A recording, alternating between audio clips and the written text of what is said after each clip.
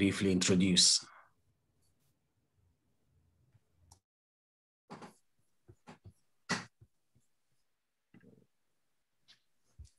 Federico, dimmi tu quando possiamo cominciare. Stiamo già registrando. Partiamo. Okay. So I guess we can begin. Welcome everyone to this new seminar of this series organized by Cisco on some key categories and concepts we historians have used to make sense of modern and contemporary history, and how the meaning and the use of those concepts and categories have evolved over time. We are discussing the nation today, somehow the resurgence of the nation. And we are doing it with two very special guests, Jeremy Adelman and Sonja Levsen. I'll briefly introduce them before giving the floor to Jeremy. Jeremy is a Charles Lee Professor of History at Princeton, where he also directs a remarkable project at the Global History Lab, which is a platform for learning, skill development, and collaboration in the creation of new narratives across global divides. As I read from the website, the Global History Lab involves at this point many other universities and NGOs, and offers an online course, which I urge you to look at, History of the World, which educates students about the history of globalization, and which is possibly the most remarkable part of the program, outreach programs to refugees in Kenya, Jordan, Rwanda, and Uganda, if I'm not mistaken, Jeremy. Jeremy is a historian of development of Latin America. He has published many books. Among his most recent books, Worlds Together, Worlds Apart, A History of Humankind from the Beginning to the Present, which is used in the Global History Lab, and a wonderful book / biography of Albert Hirschman, worldly philosopher, The Odyssey of Albert Hirschman, which came out, I think, in 2013.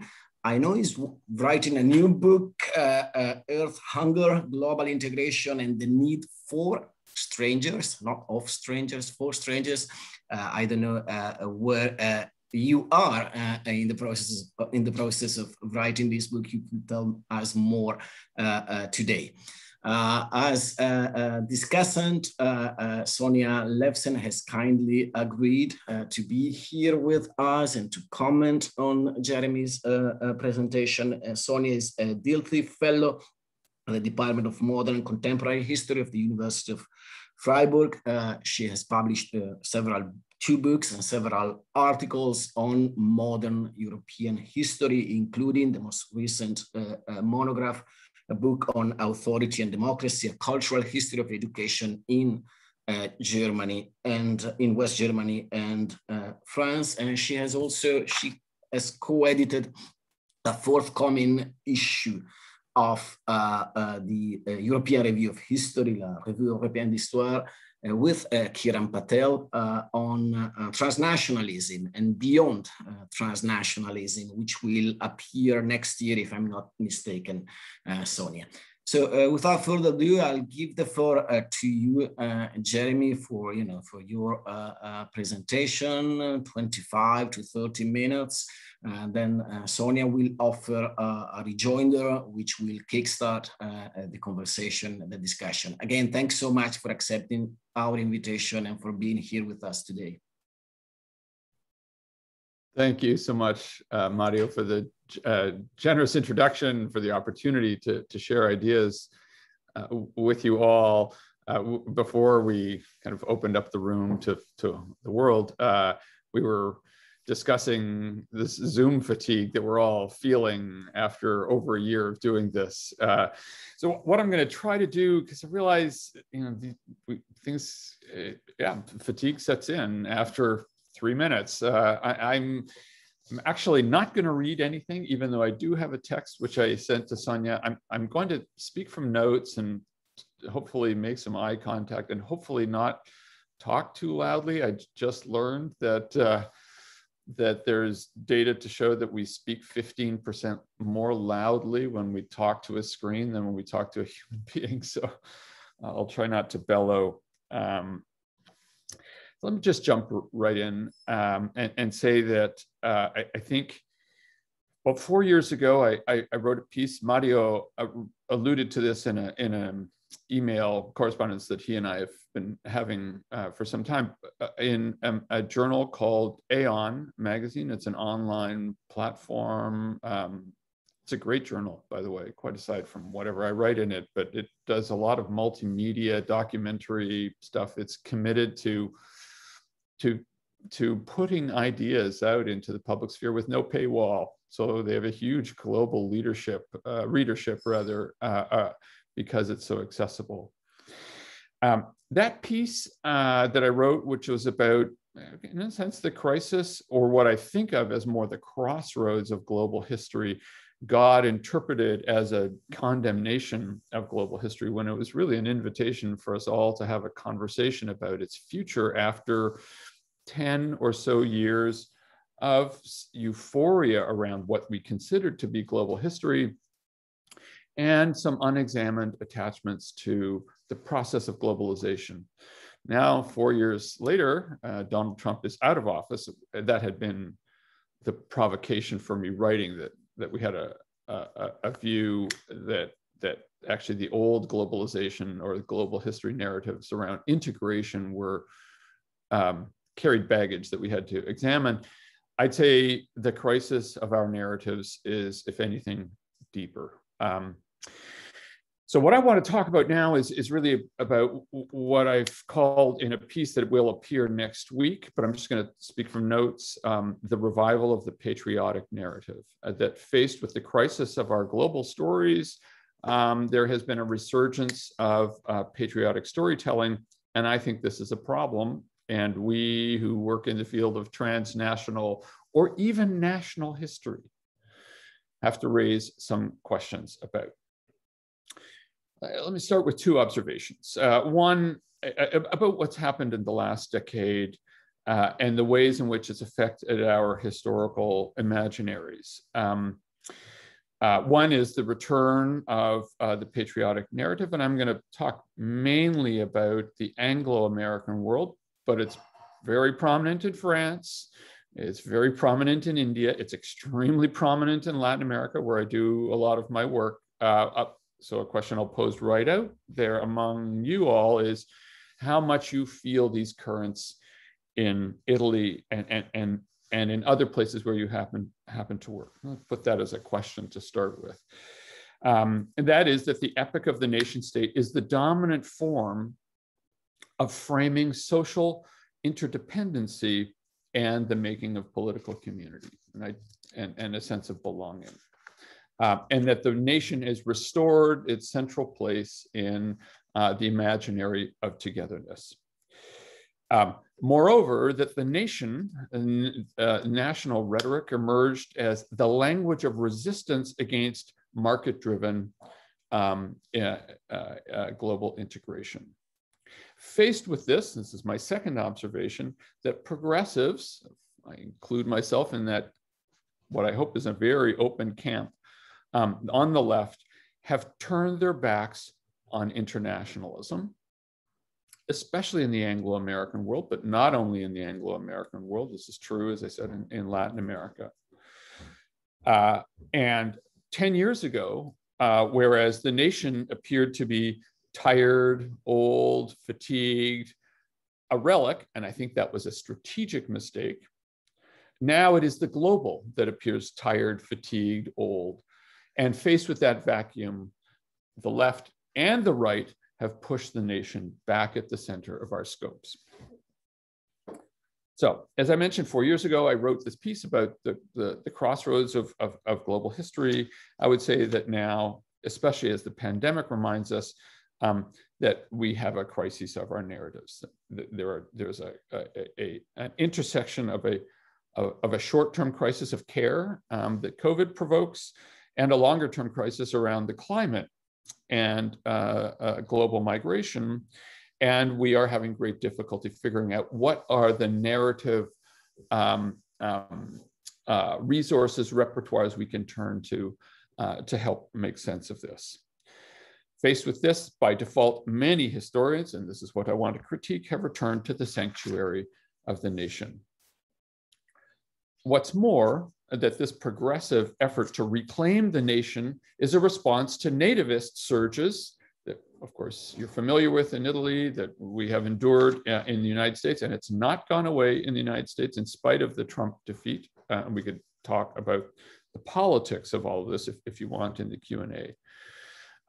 That is that it feels like progressives in reclaiming the nation, it's a progressive counteroffensive against nativism to make the case for civic nationalism as opposed to ethno-nationalism, but it raises questions, to my mind, it is not a counteroffensive. In fact, it's an admission of defeat.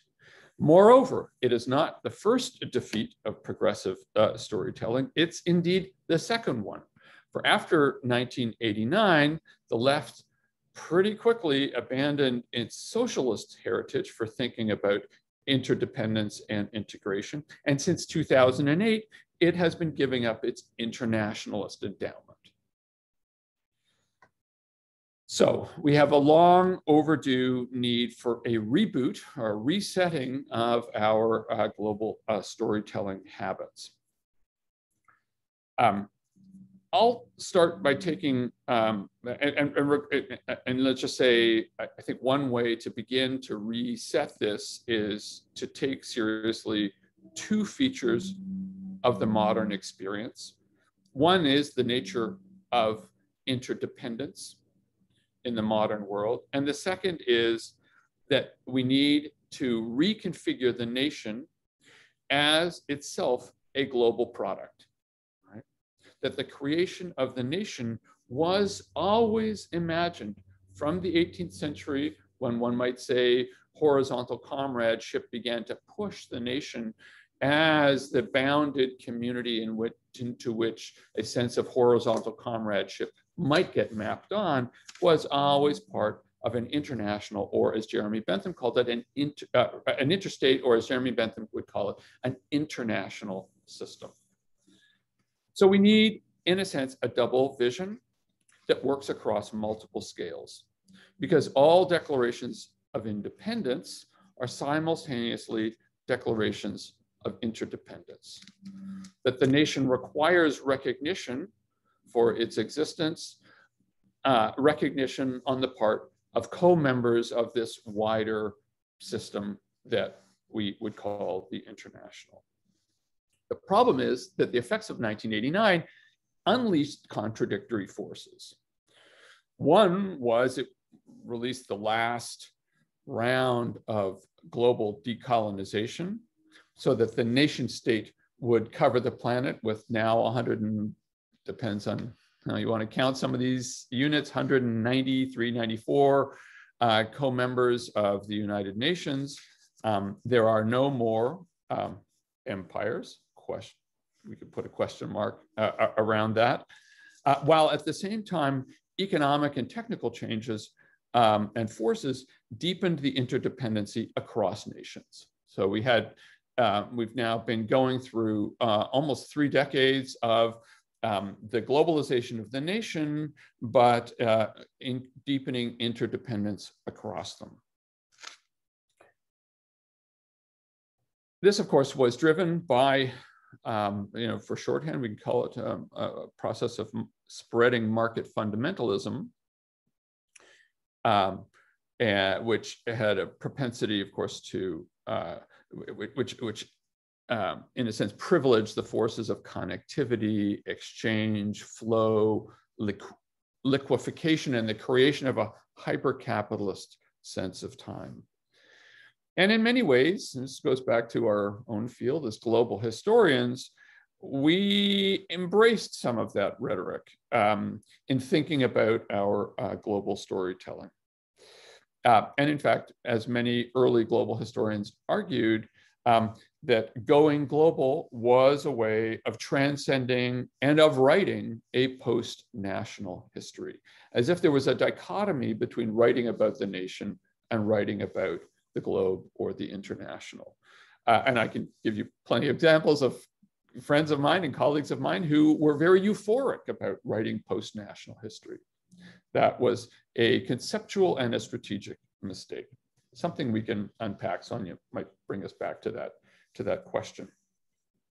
While all of this, of course, was going on in Buenos Aires and in Cape Town and many other parts of the global South and lots of parts of the not so global South, we could include Greece and Italy, Spain, especially after 2008, we're much less euphoric about this. I mean, we have to recognize that not everybody was bending to this new language and rhetoric of liquidity and fluidity. And in fact, the nation was a resort for resisting the inequalities that the market was producing. Soon enough, though, some of this impulse to put the nation back in as a force of resistance against market-based integration led to the resurgence of an ethnic-based nationalism. You're all familiar with this. You have your own, that is that Italy has its own vernacular expression of this. The other vernacular expressions were, of course, Brexit, Modi. We can go down the list. And a particular anxiety around migrations and minorities, right? The transnationalization of the political community. And that has led to history wars everywhere. That is, that the narrative became a battleground for thinking about place and community. Donald Trump established, Mario will have some strong thoughts on this one, what he called the 1776 Commission. As you know, in Turkey, Erdogan proceeded to engage in a cleansing operation of the entire higher education system in Turkey to push out unpatriotic scholars, including many historians. And in the paper, I write a little bit about what's happening in Hong Kong and in China about the rewriting of history texts, the patriotic litmus test for public officials, the control over schooling in university history education. This is not a, these are not exotic, far away things. This is now, we're seeing this replaying in different vernaculars around the planet. Just to remind you here in kind of my backyard, the war over what to do with the monuments. Again, something we can talk about. And this has yielded to narratives around what I call suicide, the suicide of the West, the suicide of the nation, particularly among right-wing, but also increasingly among left-wing historians, public intellectuals, and philosophers. Swapan Dasgupta in India, Jonah Goldberg in the United States, Eric Zemmour, who will be very familiar to many of you, and philosophers like Alain Finkielkraut and others, whose book, The Unhappy Identity, spotlights the need to restore the centrality of the nation and national identity building in order to restore the bonds of solidarity around the nation state. Moreover, that the enemy is not just the foreigner, the outsider, but also the cosmopolitan within, the global historian, right? Who betrayed the nation by denouncing the nation or declaring it as an obsolete agent in our togetherness. And I won't, again, this is something we can talk about, that the global historians had unwittingly fallen into a trap into which they can then become seen as the enemies of the nation. And so the global became a stigma, in the same way that the global historians had once stigmatized and cosmopolitans had once been presented as having stigmatized the nation. And here I'll kind of end. The piece reflects on the turn in the United States in particular. And I should say, I wrote this just before the Biden inauguration. I was writing it right around the time, and I think Mario and I were exchanging emails about what was happening in Washington on the eve of the Biden inauguration, and very concerned about the impasse in national storytelling, and very concerned that perhaps the most important historian on the public stage in the United States, Jill Lepore at Harvard University, is an example of this turn. And so the last part of the paper talks a lot about her work. In many ways, she's a remarkable historian and a storyteller, but it's time we unpack her effort to reclaim the centrality of the national narrative, the patriotic narrative, in our curriculum, in our research agendas. For global historians, as she puts it, disavowed the nation. And that's an important verb for her, that when we write narratives about political communities, we are engaged in creating vowing systems around public memories and shared identities. And so in order to restore the centrality of the American narrative, she reaches back to, and I don't want to get too much into a tribal discussion, tribal among American historians. And I should say, you know, I'm Canadian origin, though I've been living here for many years. And so I kind of live inside and outside the ecumene, which is to reclaim a word that's very close and very debated among American intellectuals and historians, which is exceptionalism. Right? That America was a country born liberal, and that as far as Jill Lepore and other progressive historians, because she is a progressive historian, but there are others, David Blight at Yale and elsewhere, would say that what is key to American exceptionalism is that this was a nation that was born liberal. Right? We can unpack this. It turns out it has a much older genealogy, going back to modernization theory in the 1940s and 1950s and the Cold War American imaginary. Some would say it goes back to the 19th century. We can discuss this for those of you who are interested in American historiography. But it becomes very clear by the 1950s, right, that the exceptionalist feature of America was that it was liberal and that it was endowed, therefore, with a particular mission, which was to spread liberalism globally. But what's important for Jill Lepore is that this is the way to reclaim the nation, to take it back from the nativists who had presented an America that was in danger, that was imperiled, because, and in fact, they argued, like all other nations, and this was very important for Donald Trump's discourse, that America was imperiled like all other nation states.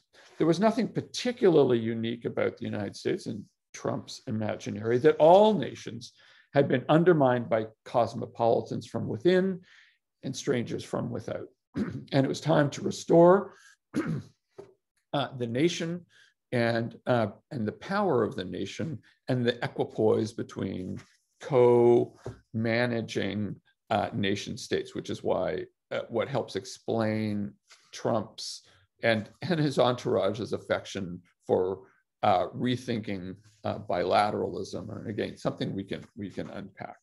So faced with this, Jill Lepore wants to reclaim the nation, this time as uniquely liberal, endowed with exceptionalist features.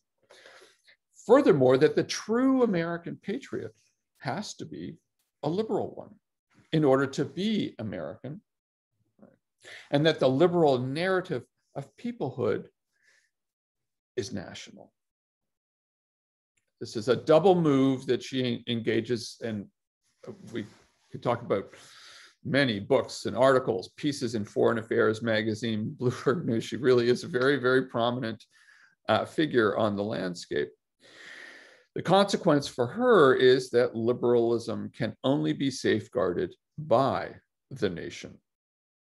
The nation, to be born liberal, implies, however, some blind spots. And here I'll end by signaling two of them that should be of concern for those of us who are thinking about transnational, transregional, global, or multi-scalar forms of history. The first is, of course, that the born liberal storyline, one might say the myth, has to make some certain claims about what is called settler colonialism, right? To leave other people out of the story about the liberal origins of the nation, right, including and especially the indigenous people who were there and who got exterminated as a result of the creation of the American nation. That others are left out of the story until the immigrant, in quotation mark, arrives on the shores of the United States to seek escape from illiberal countries elsewhere. So it's very important that the other is either erased from the narrative or framed inside the narrative of the nation in order to be seen to be joining this inclusive, multi-denominational and multi-ethnic nation state, right? And because it is liberal.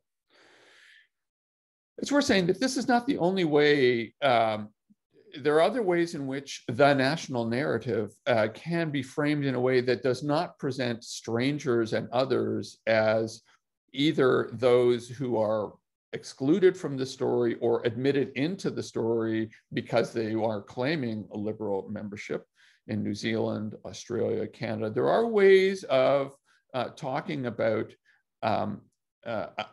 national past that admit to the role that ethnocide played in the creation of the myth of the nation itself. And we can talk a little bit more if you want about what are called land acknowledgements that are important rituals that precede any public activity in Australia and Canada, including at hockey games, as a way of recognizing and acknowledging the exclusionary origins of the nation state. So it's not necessary to erase in order to create a liberal narrative. I'll put that out. But Jill Lepore does, and I think it's a problem with the way progressives in the United States have strategically reclaimed the nation in this way. Secondly, and the part that concerns me as much, is the non-recognition that what prevents the nation from doing horrible things to other people, like strangers and others, are the restraints that are posed not by the internal checks and balances of the liberal self-imagined nation, but the rules and norms into which it is embedded when it emerges as a nation on the wider global stage. That is, that we can't tell the story of the national or the formation of nation states without integrating it within the wider international circulation and remaking of the rules and norms that restrain the nation from committing abuses in its own name. That the idea of the American nation cannot be severed from the international, of which the United States has always been an important part. I'm just going to end, unfortunately, reading the last page of the piece. Sonja has it, so she knows what I'm going to say. But I thought rather than just ending on a series of dots, I would give you the finale here. And that is that those who make the case for reviving, like Jill Lepore, for reviving the patriotic narratives are not just reclaiming the nation from the bullies who lock up students, who dismember journalists and exile their intellectuals. We all know who those are. They are also admitting defeat. They are in effect declaring an end to the search for narratives that reconcile membership in nations, which was the internationalist credo of progressive storytellers, with questions of belonging to a wider order. In the summer of 1950, Hannah Arendt made an appeal for new narratives. Herself still a refugee, she was a stateless person. She had come as a refugee and had not yet, when she would publish The Origins of Totalitarianism, she had just barely acquired, and that was in 1952, just barely acquired American citizenship. She told her readers that, quote, only in a new political principle, in a new law on earth, whose validity this time must comprehend the whole of humanity, which I think is a key word for us to think about what would be the vocabulary, in a sense, for new global storytelling. Only with this new principle, she argued, will nations be restrained from their worst habits.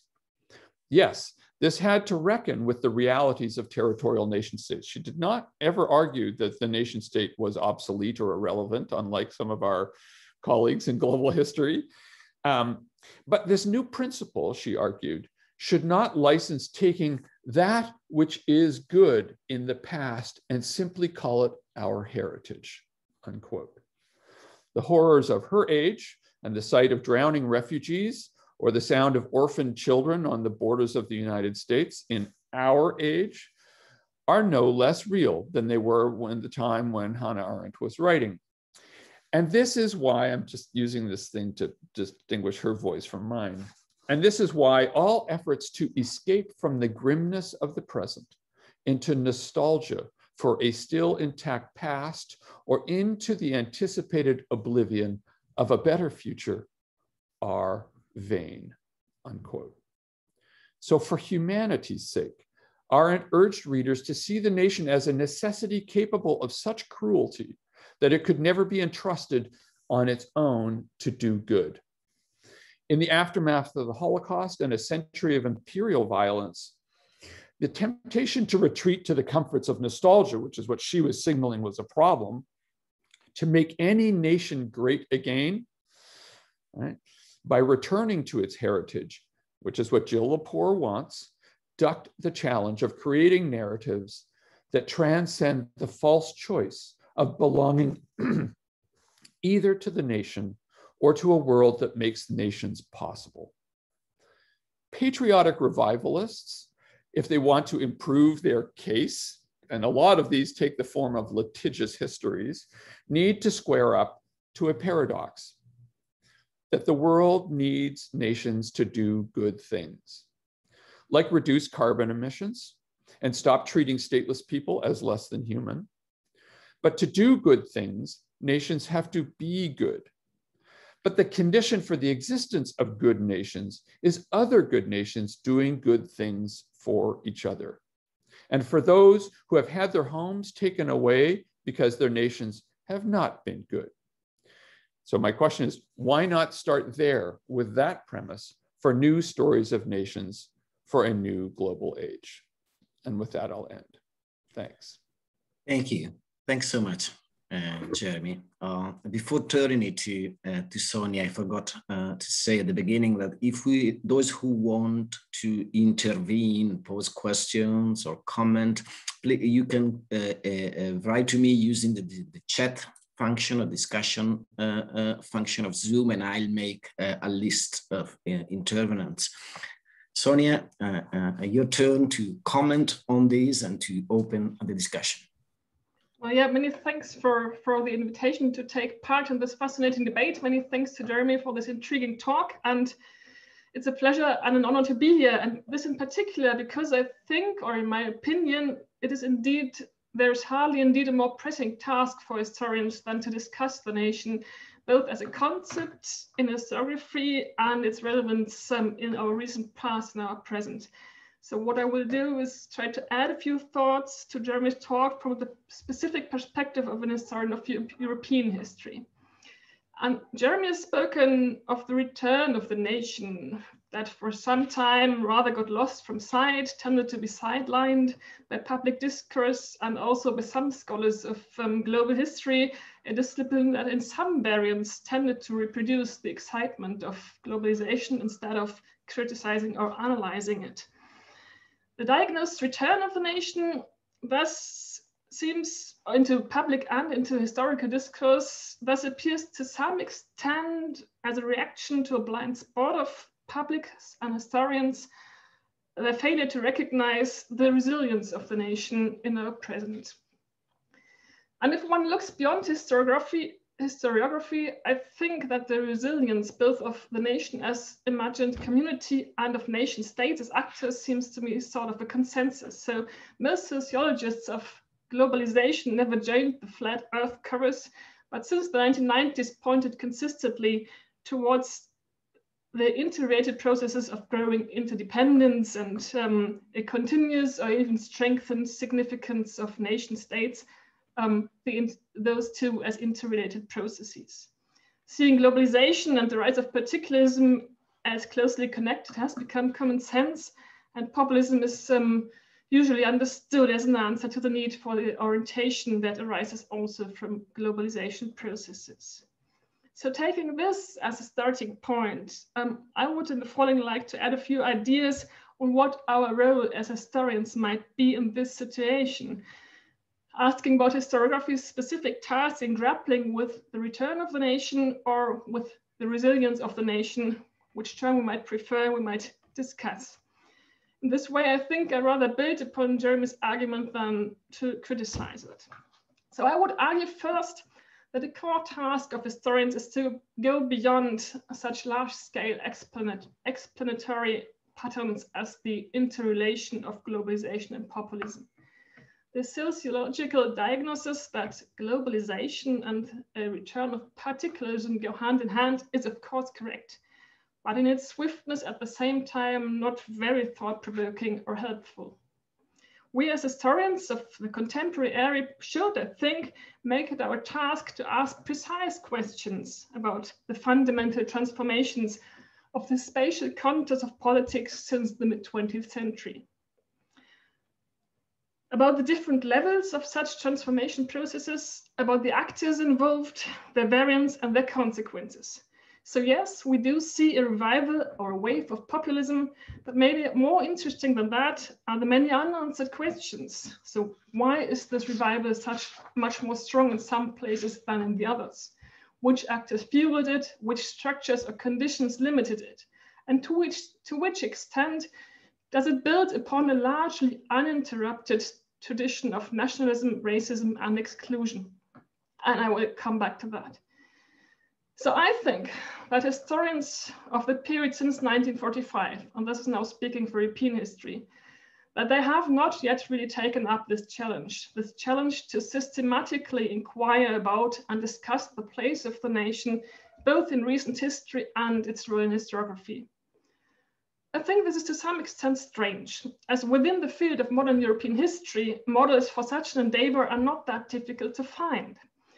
In the last decade, historians of 19th century Europe have intensely and very fruitfully debated both about the concepts, about terms such as nation and nation state, as well as about the respective significance of and formative power of nation states, empires, and the hybrid mixtures in the era preceding the First World War.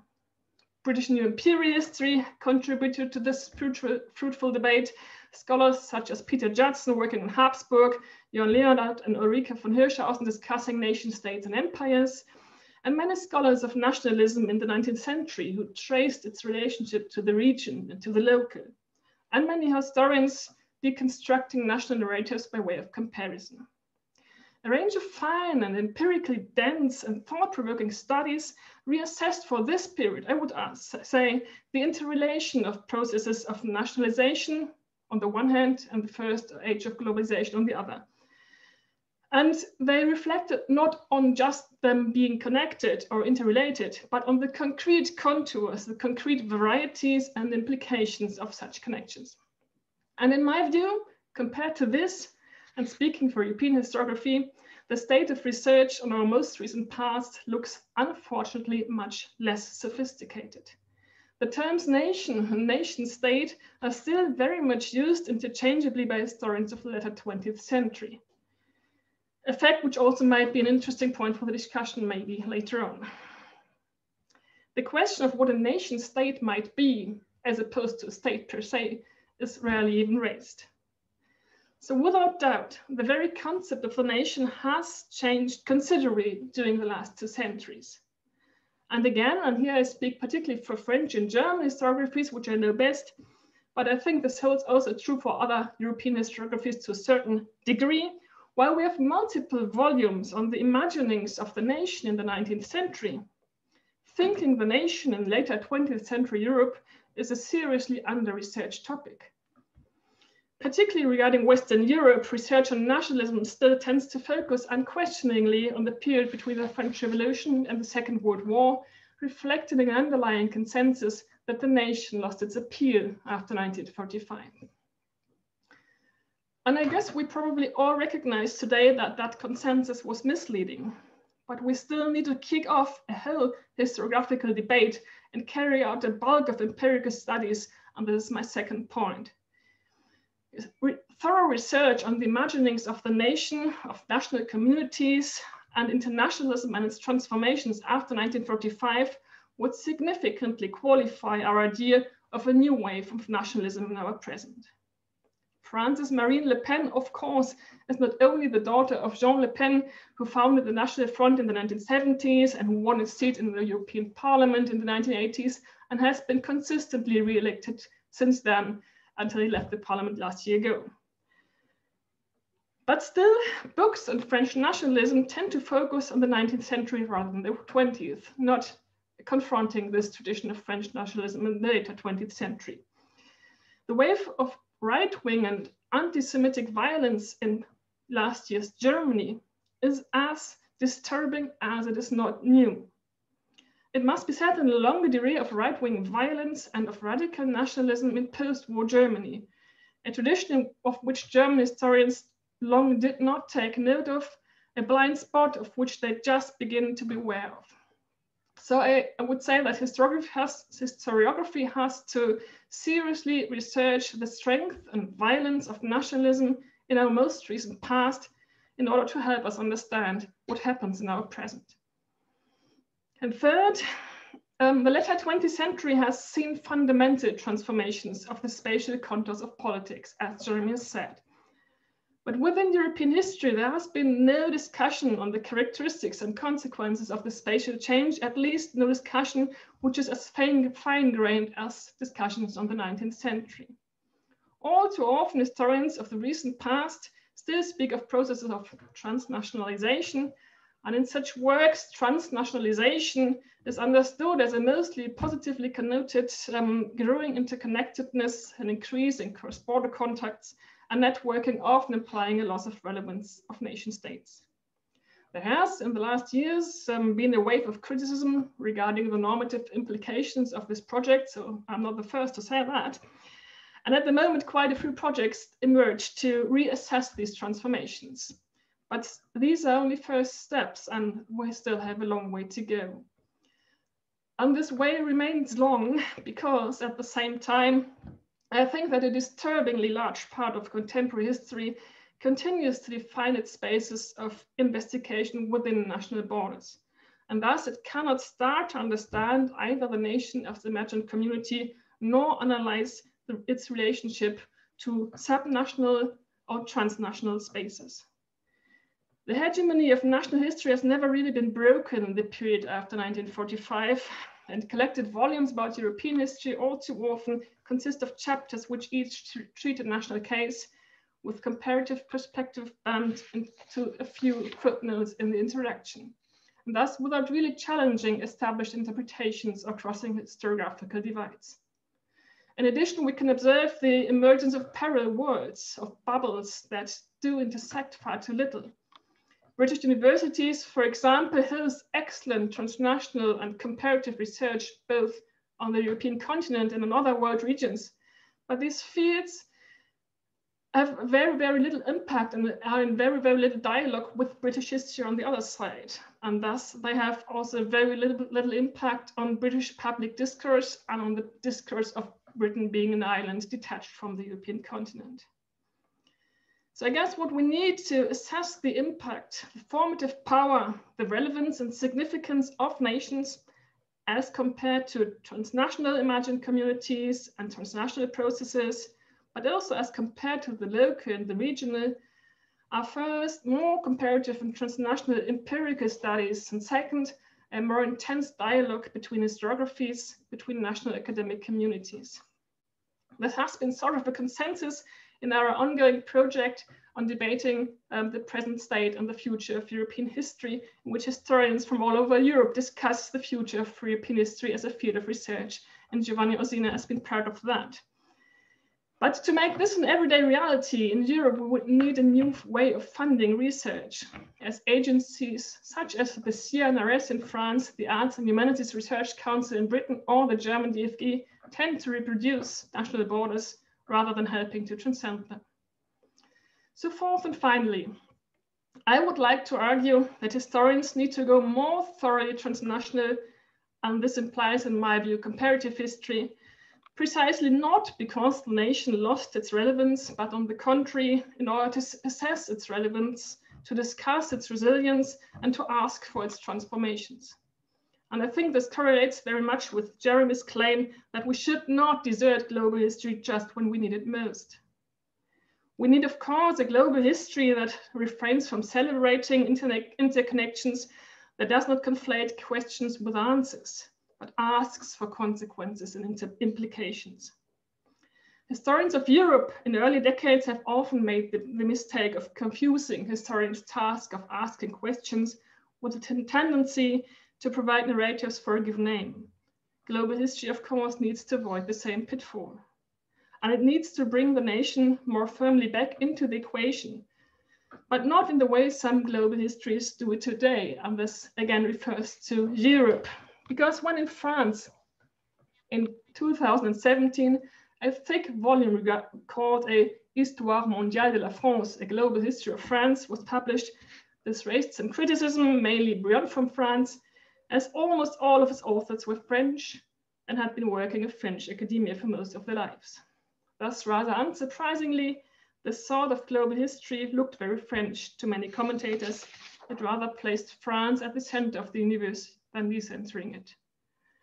Alas, and instead of learning from the criticism, in 2019, a global history of Germany was published, a thorough German in authorship as the French was French, presenting something between a world made in Germany and an essentialized German nation in the middle of the world, with the world being reduced to a global context.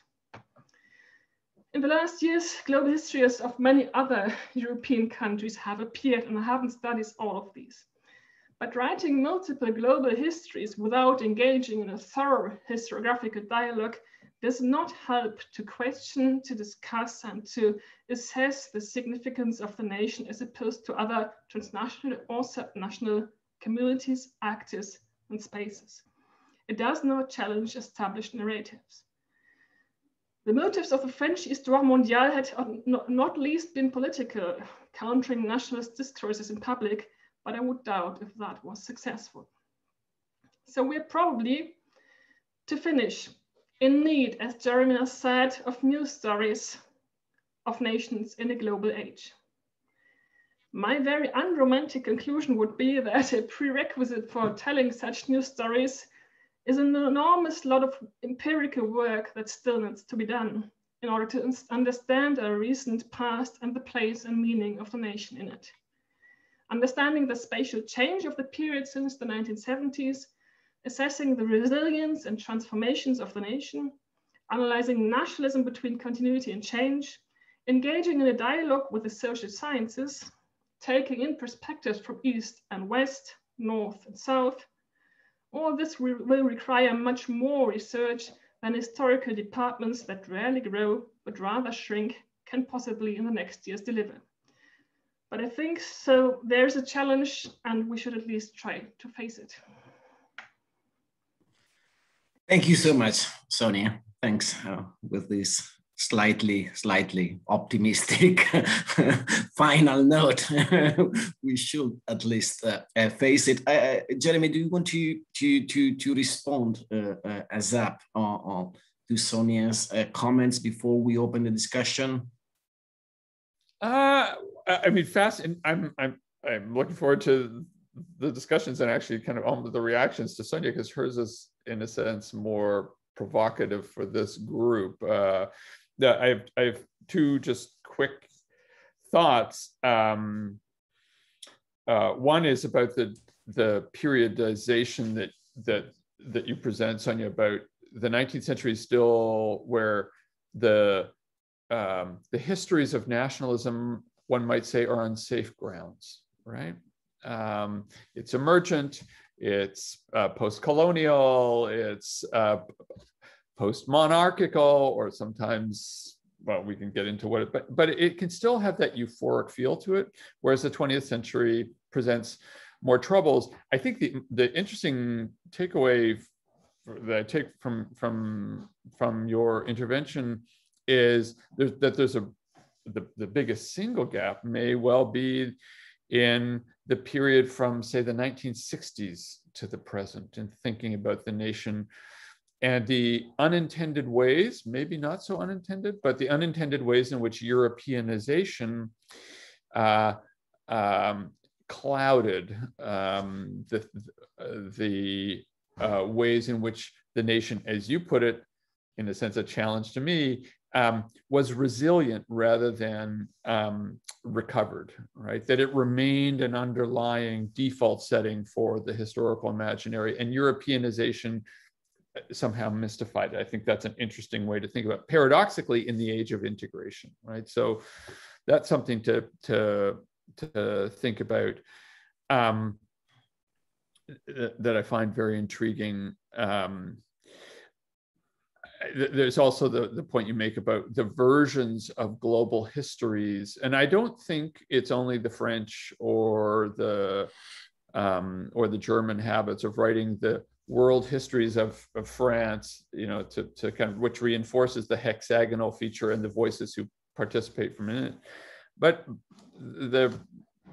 I would say, from the place where I spent many years as a graduate student, and then my first job was in the UK, the new British imperial history in many ways masqueraded as national history as well.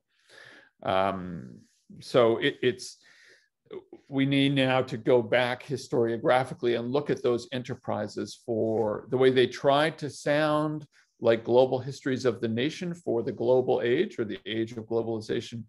How much did they really break away from, let's say, the romantic stories of the 19th century? I think that's an interesting way of framing the dilemma of the historiography of the last, say, 15 years or so. Sure, thanks, Jeremy. For the moment, I have no request of interventions from the chat. So I'll pose myself a couple of questions to you, Jeremy. The first one, you opened your talk with David Armitage's kind of, citation. Each declaration of independence is a declaration of interdependence. So the paradox here is that in order to become independent, you have to accept to become dependent, right? Is that kind of, of a way of framing this bridge between the nation and the global you were, urging historians now to adopt, to avoid the temptation to retreat into a patriotic narrative at le Port. And my second, you spent a fair amount of time on Gilles Lepore. And she's certainly a very influential voice, also in the new. She writes for the New Yorker. She's often on NPR and other programs. But she's also very, as a historian, as a public historian, hers is a very American story. So a very exceptional story, if you think about it. So how representative Gilles Lepore can be, or how can we take Gilles Lepore outside of the American frame within which she operates? So those are my two questions. The second one is a bit of a rhetorical question, if you will. It has an implicit answer, and I urge my colleagues and friends to jump in the discussion. Thanks, Mario. Yes, I would say, so a couple of thoughts, and some of them go back to, in fact, to what Sonja said, and this, she would call it resilience, but the cunning ways in which the nation reasserts itself, or nationalists reassert themselves even as the processes of interdependence deepen. And one might say, and this is also to engage contact with Sonja's point about engaging with the social science, there are many economists who now argue that, in fact, Danny Roderick has made this case, that globalization doesn't make the nation less relevant, it just resignifies it, right? Because the risks and precarities that come with global integration throw people back onto the only institutions that they have to find shelter from those risks and hazards, which is the nation state, right? So, and that's where populism gets its taproot from, right? And it's not uncoincidental that it rises after 2009, when the financialization of the world economy threw everybody to the mercy of creditors.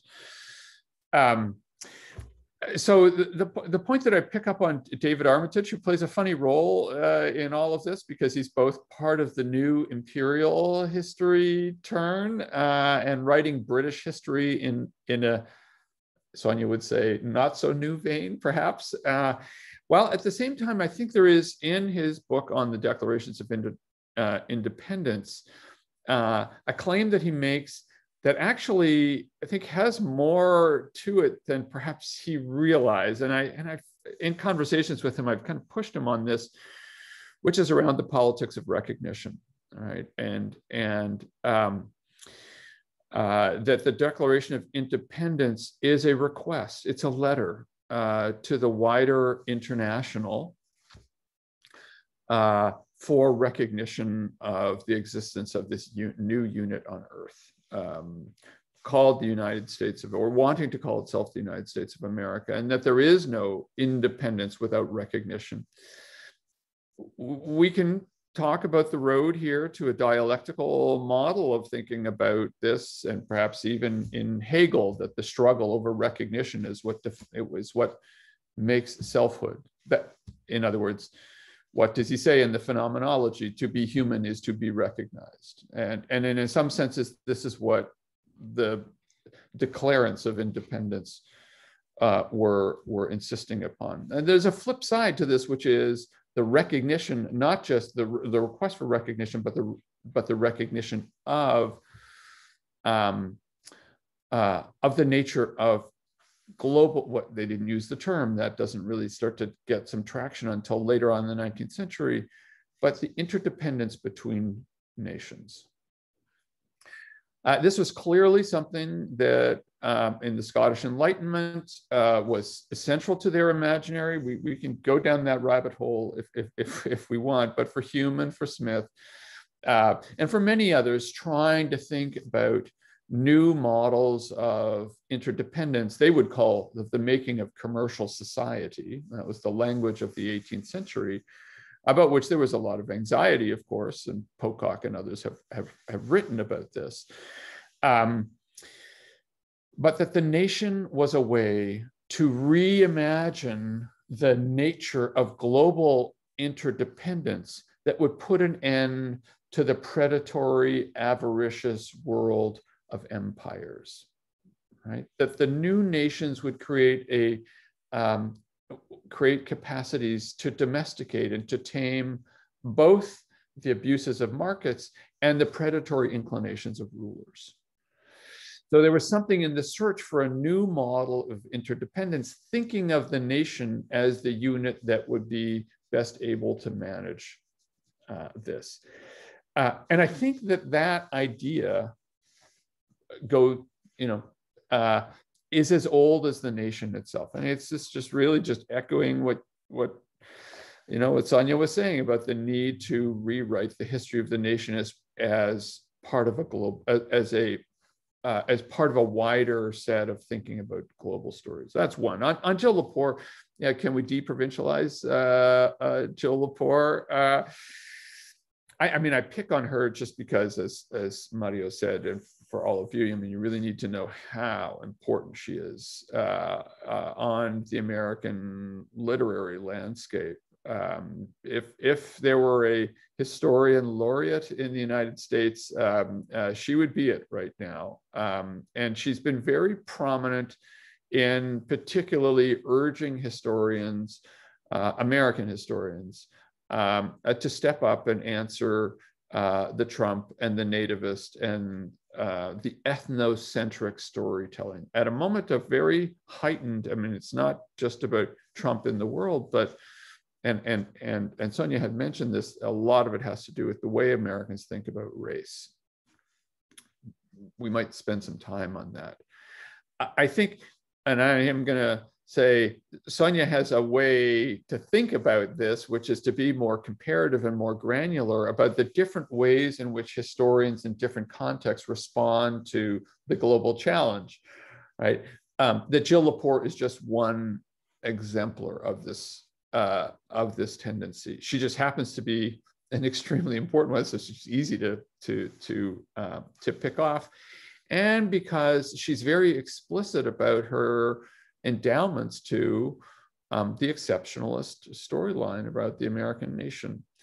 But she's not the only one. I would say we really saw this intensify during the political campaign of last year between Biden, not just between Biden and Trump, but over Black Lives Matter and what happened in the wake of George Floyd and the bringing down of the monuments, the debate of last summer, and the search for, as David Blight put it, who's another extremely eminent historian in the United States, we need healing narratives. And I worry a lot about the healing of what and for whom, all right? And Blight and Lepore, and there is an informal circle of historians trying to and I would say probably not just the United States, I think we're going to see this elsewhere, trying to reassert the importance of the nation as the means through which it heals itself. So I don't think Jill Lepore is as singular. She's exceptional in some ways because of her stature, but she's not so singular in the sense that it's part of a wider push. And just last little thing, I think Sonja is absolutely right. I think I just look at my own department, not to air dirty laundry, but American history is back. Global history is out. Area studies are out. European history. And this is not just an American story. I think there is a rearrangement of the landscape. I'm sorry to hear that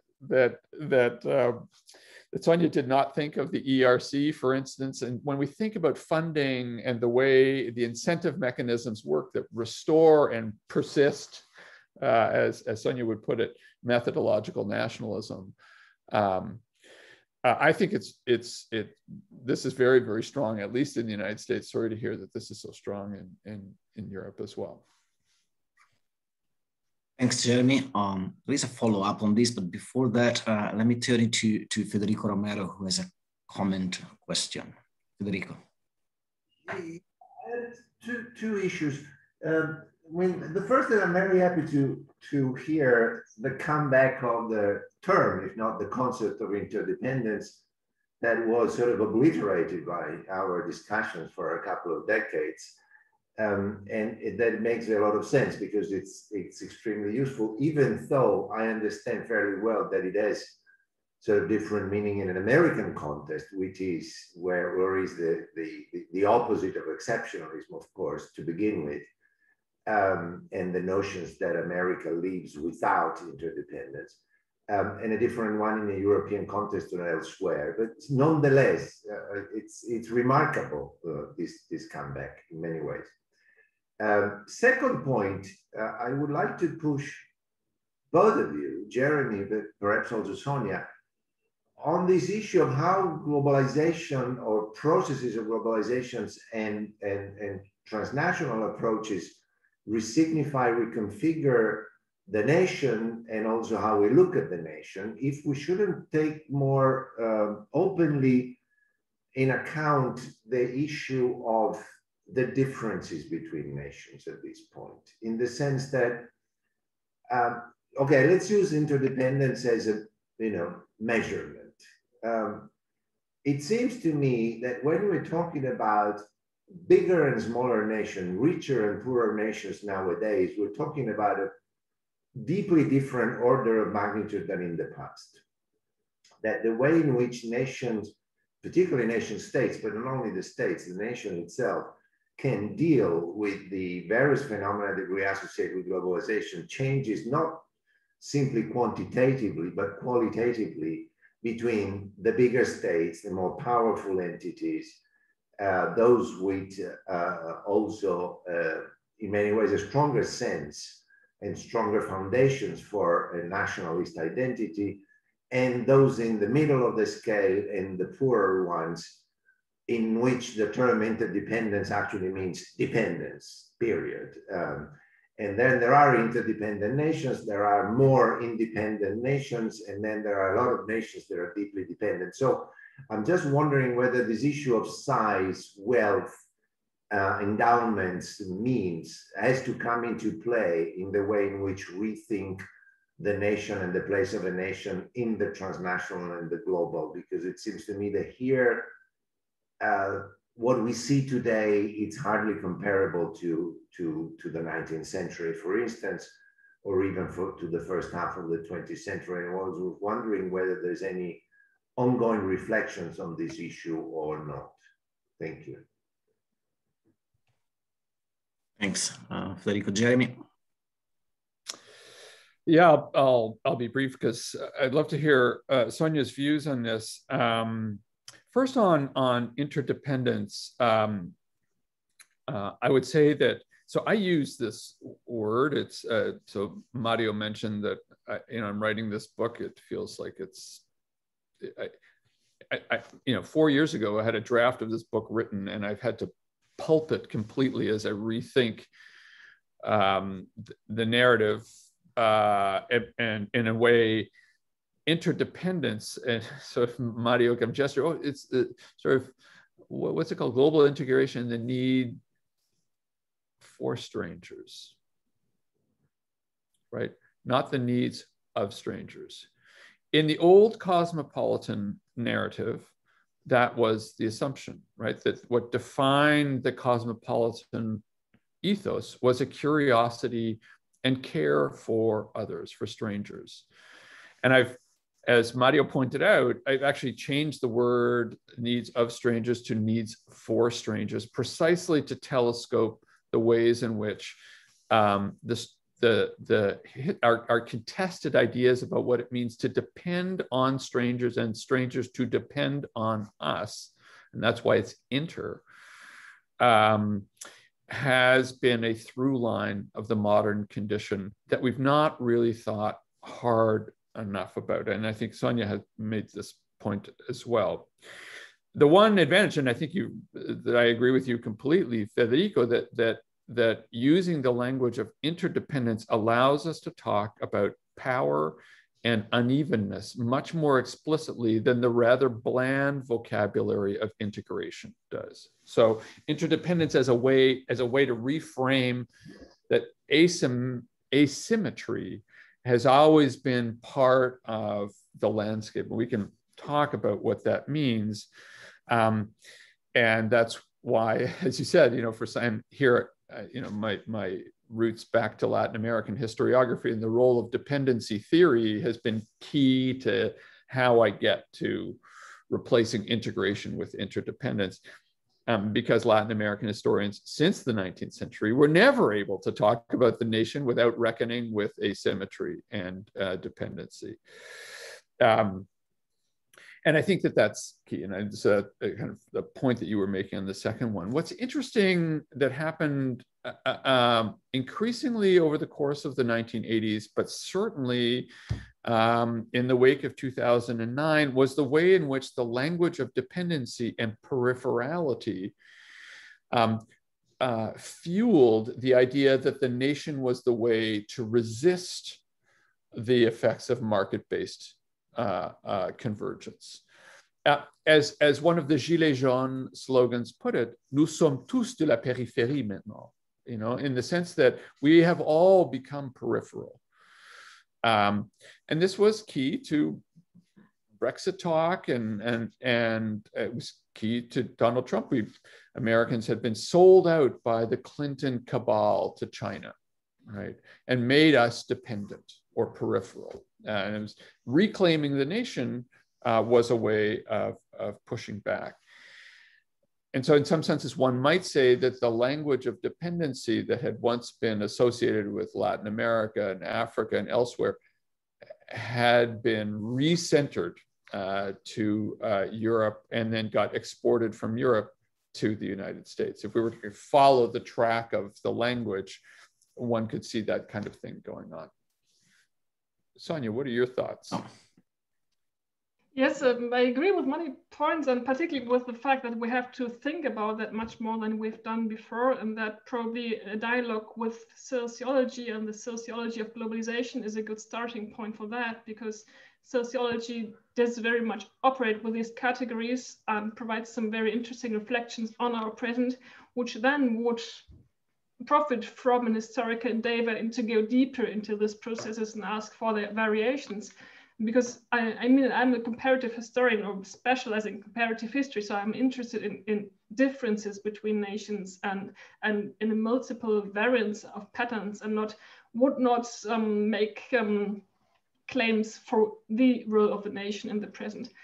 I think that the COVID crisis actually is a very interesting case study for the relationship between globalization and the nation state, and has some interesting consequences or some interesting observations can be made.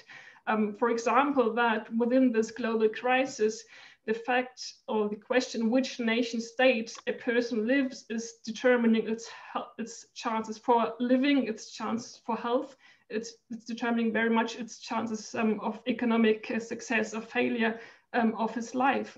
And this, interestingly, does correlate only to a certain degree with the richness, the wealth, or poverty of nations, but it correlates very much with political decisions.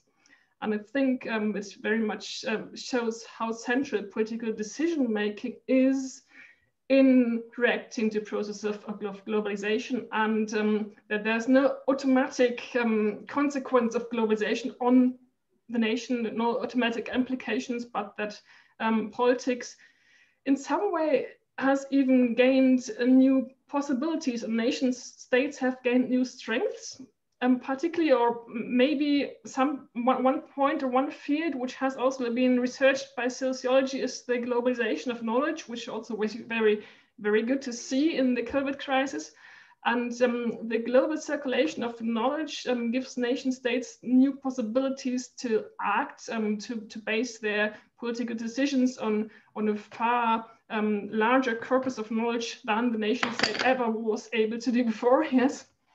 And so from that globalization of knowledge, also interesting nation states all around the world profit. I mean, there are also inequalities in this production of knowledge, but still nation states all over the world profit from new possibilities to found their political decisions. And that is one aspect which we could take to argue that the nation state is stronger than it has ever been before. Thanks, Sonja. Yeah, I just, listening to you, was just wondering whether we are not also facing the consequences of the excessive promises of the global turn, which went, I'm not saying largely, but often unfulfilled. And Sonja was referring to the Histoire mondiale de la France. One could go back to the 1990s and the effort to internationalize or deprovincialize US history, Ian Tyrrell, De La Pietra meetings, and so, which out of a big, ambitious program came remarkably little in terms also of historiographical, innovation and new interpretations and so forth and so on. We have a question which has been posed in written form in the chat by Giacomo Mazzei. I'm gonna read it aloud. Are we discovering that a world where there is only one alternative in the absence of functional global government results in the gradual weakening of globalism itself? And will the rise of China, complex and problematic and alternative as it is, reignite globalist debate? If so, to the extent that such a geopolitical change will occur, what could be its effect on historiography? And finally, we will go back to the good old times, which weren't so good and are not so old, of the Cold War. Jeremy, do you want to take it? There are several questions within one question.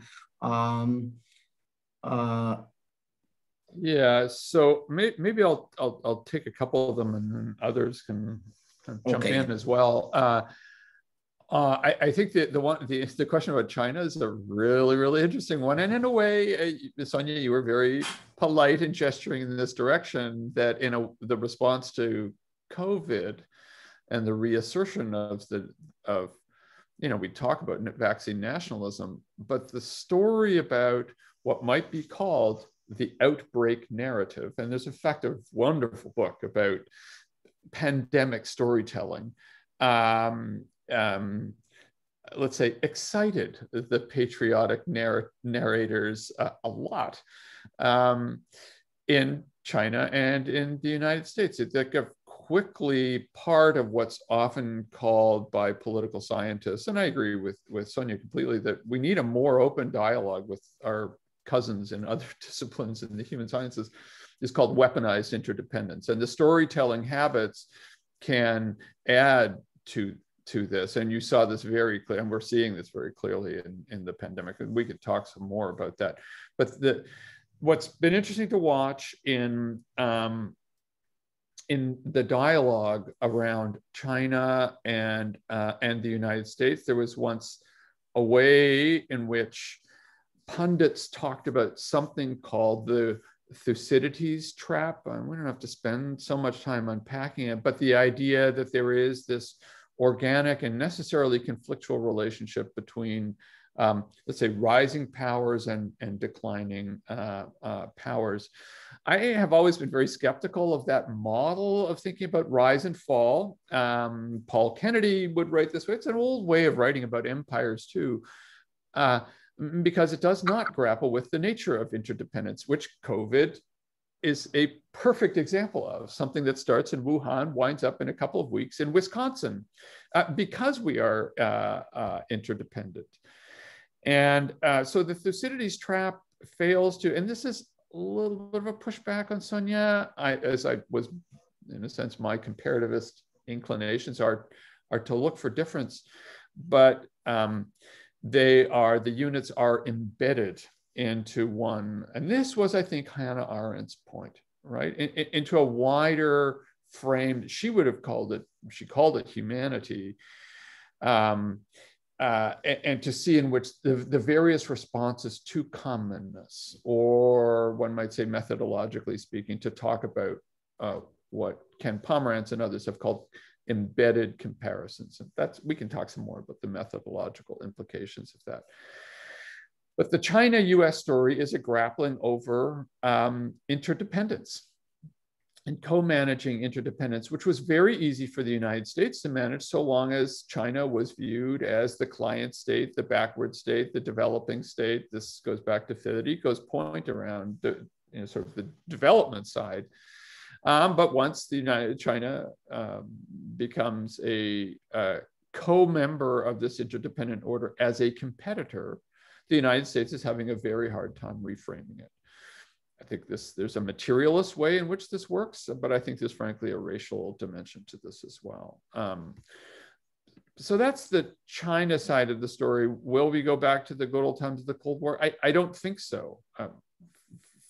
Frankly, I mean, I'm just a historian, not a crystal ball gazer, but I don't, and this is where I don't know if any of you watched the conversation yesterday and the climate change. It wasn't really a conference. What was it? It was I watched it on the New York Times. It was a virtual, watching all these grandees pontificate about their objectives that none of them are going to meet. But what was interesting is that, and here I do think that climate change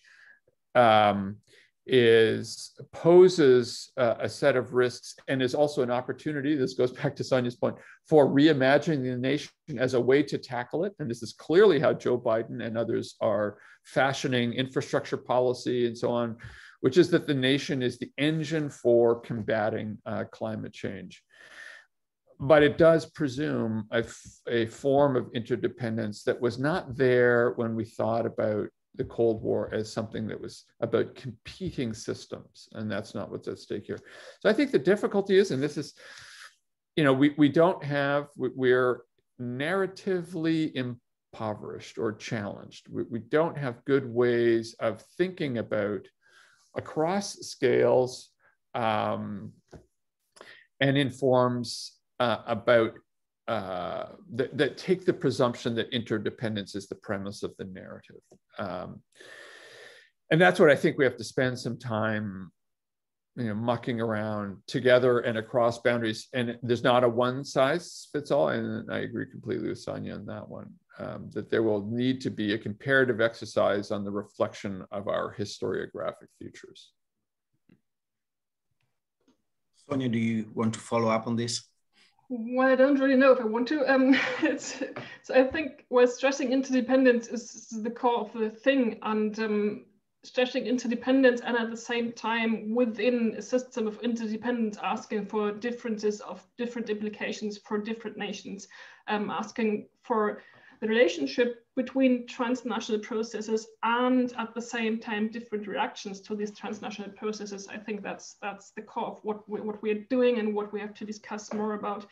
Regarding those questions, they are very important and good questions, but I don't have a good answer there. So maybe I can say that historians shouldn't talk about the future. I think that we won't go back to the Cold War, as Jeremy says. So there will be something new in that scenario, which the person who asked the question draws. But so I think they're good questions to think about, but I haven't got an answer here, and Jeremy's given us a lot to think about, so I'm passing there. I would just add one more little thing in response to saying, I think we are always writing histories of the future. I think what's hard to say, I think is we don't know yet what the alignments are going to look like now, but I do, just to push back, Sonja, I think you are saying that the current incentive system in Europe does not lend itself to thinking in, let's say, the ways we need to be thinking. So whether that leads to a historiographic Cold War or not, I don't know, but I think historians need to be part of, and I take this as Sonja's, one of their key points that you are making, Sonja, is that we need to be having a discussion about what we need materially and institutionally to have these kinds of discussions. And we've been quite passive about that. Having served on ERC juries for years now, I'm amazed at how the design of this is, humanists and historians have not participated. Not to say we should have a big argument about ERC, but I think Sonja's injunction is a really important one. I would stress that the ERC doesn't fund collaborative projects, it just funds individuals with a team of like 2 or 3 people. And the size of funding is compared to the size of national programs, it's tiny, so within the humanities. So compare the size of national funding in Germany, in France, or in Britain to the size of funding of the ERC for European history projects, and you see that it can make only a very, very, very small contribution to changing something, and then it funds individuals and not large collaborative projects. There was an era in EU funding policy where collaborative projects had more funding opportunities, but that era unfortunately is over.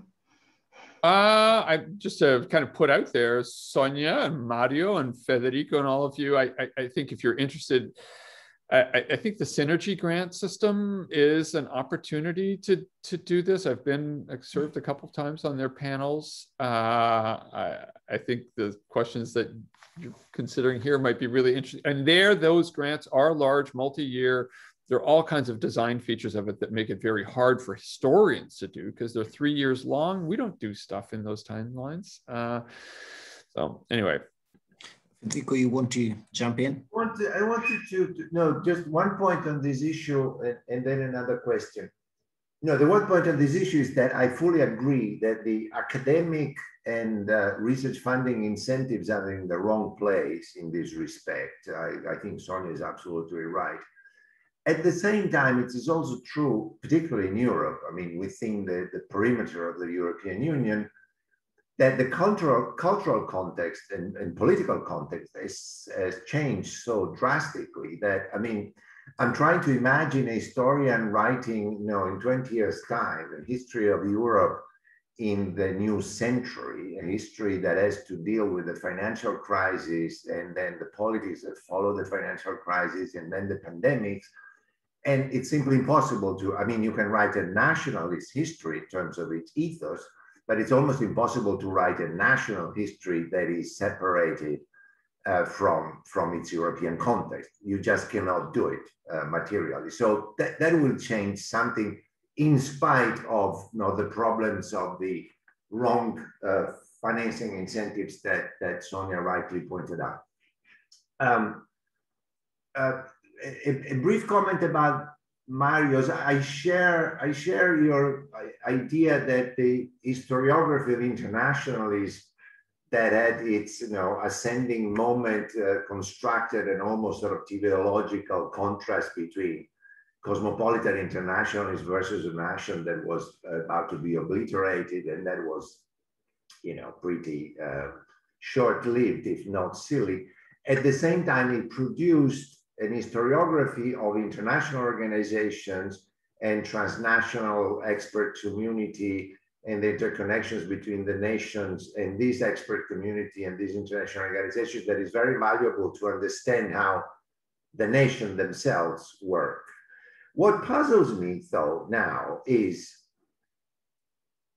given that I largely share Jeremy's take on the issue of, you know, reconfiguring and rethinking the nation in its interdependence, is what happened to the historiography of human rights, which has had this amazing boom over the last 20 years, and that can hardly live with the reconfiguration of rights that is taking place under our noses as civil at best, if not national rights at worst.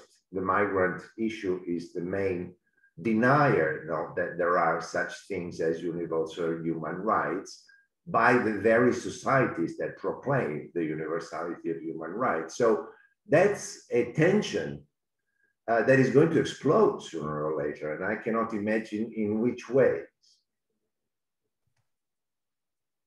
Jeremy, do you want to answer this?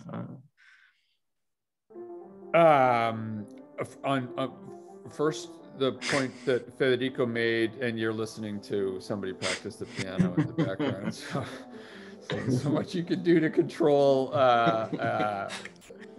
yeah, the kinship network. I think the point that Federico made, that the global or the international turn that actually preceded the global did yield important work on organizations, historical figures, patterns of sociability that transcended the nation. I think actually really was, and that is a path-dependent consequence. We do have this enormous field. We have archives that people go to.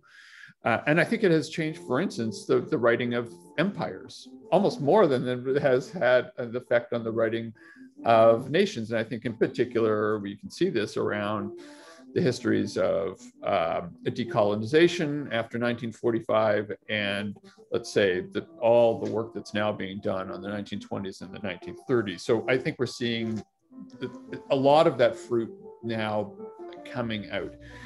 What happened to human rights? That's a really very good question. I think my own personal take is that some issues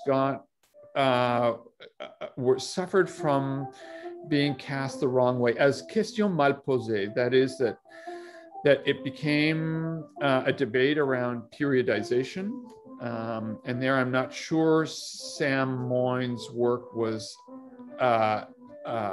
it got read in particular ways. So he was trying, actually, if anything, to say that there was a relationship between the disenchantment with decolonization and the rise of human rights. In fact, it got turned into a debate about whether human rights started in the 1970s or whether it starts with the Universal Declaration or whether it starts with the French Revolution, which I think was not a very meaningful way for it to get, but it got sidetracked in that direction.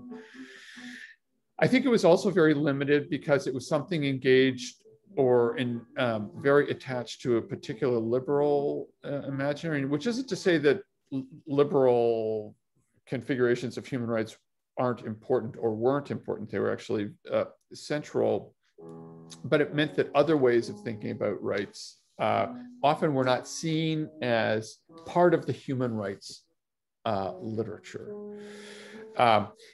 But if we widen the prism and think about, for instance, the history of development, or think about human rights as a story about human capacities, I think there is an ongoing, I'm not so pessimistic. I think there are ongoing other kinds of works that are now fueling this. And I just, the last point that you made, Federico, I think the global migrant crisis, which is not going away, I think the pandemic has had the effect of diminishing the visibility of the issue. And that's why I end on the statelessness question, is the one that poses, and the question about having rights to have rights has to be central to the storytelling. And that's not going away anytime soon. And there's an explosion of literature now in that field. So I think if we widen out from thinking about a more liberal framing of it, I think we can start to see many more directions in which human rights are flowing. Now, the piano player at Jeremy's reminds us, speaking of human rights, that fundamental human rights of Zoom participants rule that more than 90 minutes on Zoom is a basic violation of human rights, as my students constantly point out. They petition the administration for urging professors to keep their Zoom classes under 90 minutes. I don't know if there are other questions coming. I see that Giacomo has a follow-up in the chat. I just wanted to throw in China. And I was also thinking about the time when, given the competition between world systems, even a meeting in a tiny communist cell in Italy, as the one Giacomo attends, starts with a discussion on global events, which is true at the end of the day. Which is why just to underscore, I think, and we haven't really talked about this, but I would say that the challenge for historians and a sort of a progressive historians who are looking for sort of narratives that were more connected to things like social justice, thought of themselves as, or had deep taproots in the history of internationalism, right? Of which communism was certainly an important part. Thanks. So Sonja, if you want to have the last word, if you want to comment on what was just said, and then we can call the seminar to an end. Well, not really last word, just was a great debate, was a great discussion, it was great to be here. Many thanks, and have a nice weekend. Okay, so we can call it to an end. Thanks so much. I asked the other participants to give you, Sonja and Jeremy, a virtual but loud round of applause. And thanks so much for accepting our invitation and for being the guest of this Cisco seminar. And I hope the next one, as we always say, will be in person and in Italy. Thank you so much to Jeremy and Sonja and to the other participants. And I don't know if Federico, if you want to announce the fourth and last session, because I actually forgot the date of the next. Honestly, I don't have it in front of me right now either, but it will sure be on our website within the day, or at maximum within the weekend, with all the information needed. It's the last one. And yeah, that's it. And it's actually on the 14th of May. So the last one, yeah. Thank you, Marco. Sure.